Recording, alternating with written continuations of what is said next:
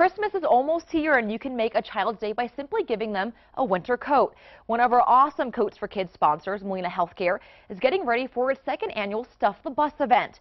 And while you're shopping at Cottonwood Mall tomorrow, you can donate gently used or new coats to help hundreds of students all over the state stay warm this winter.